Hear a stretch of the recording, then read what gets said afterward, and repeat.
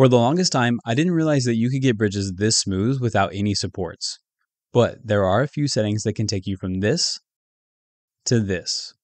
Why doesn't Bambu Studio, or any slicer for that matter, automatically generate G-code that will produce a bridge this good?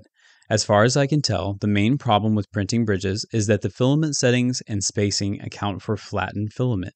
Normally, printed filament is squeezed onto the underlying layer, creating this sort of oval shape, but bridged filament, without supports, is printed in mid-air, so it is a circular shape and not as wide.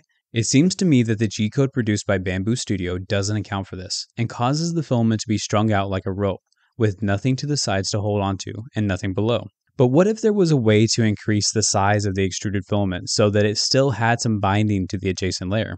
Well, there is a setting that can do this. It's called Bridge Flow.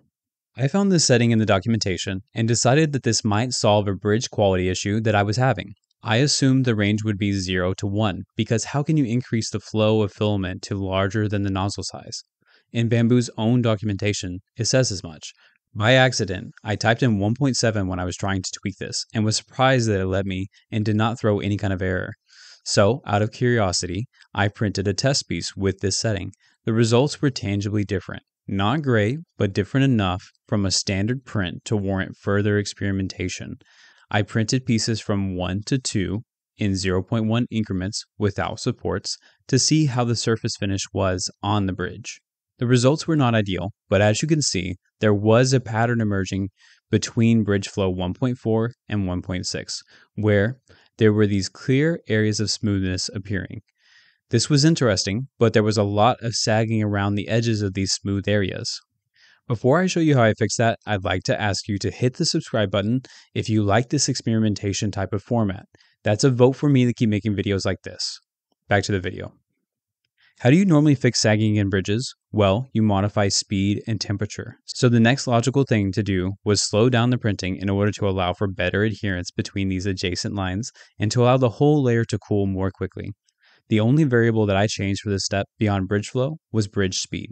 Each of these tiles was printed 10 millimeters per second slower than the preceding one. The results here got way better. The finish on the surface was smoother than many of the bridges that I have printed with supports. But I wondered, could I reduce the last little bit of sagging or bubbling at the corners that you see here? Temperature is often related and could possibly explain some of the results that I got from the speed change, so I thought maybe reducing nozzle temperature could fix this. But as you can see here, reducing the temperature started to cause other issues and didn't really affect the sagging on the first few lines. Then I thought maybe if I shortened the distance that the filaments had to span when they were first being printed, then it could offer each adjacent line a more rigid structure to bind to. Well, that didn't really work either, producing some sagging as seen here.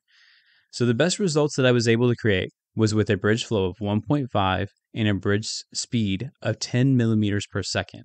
I hope this helps you out with your own printing and would love to learn if you find a way to reduce the last little bit of sagging around the corners that I mentioned here. Thanks for watching.